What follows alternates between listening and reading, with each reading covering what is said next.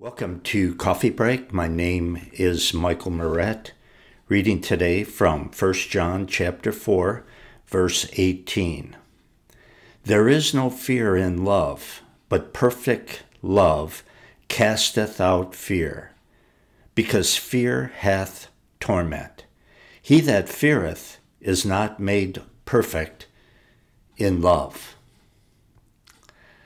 When we understand that God loves us with a perfect love because we belong to his Son, Jesus Christ, there's no reason for us to fear Judgment Day or even have an unhealthy fear of God today.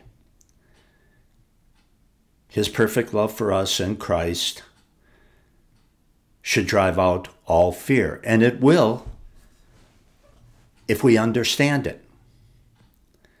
The Bible says that we are accepted in the Beloved, which means that the Father loves us as much as he loves his Son, if you can believe that. That's what the Bible teaches.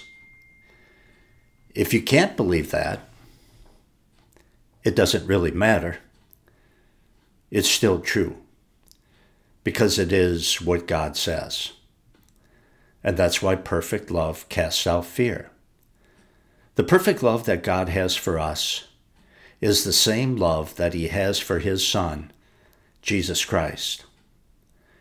So there's no reason for you to fear if you're a Christian. Now,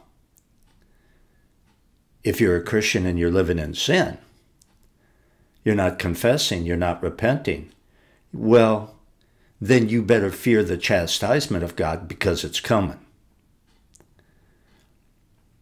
He loves you. He loves you enough to punish you or to chasten you when you sin. This has been Michael Moret with another Coffee Break.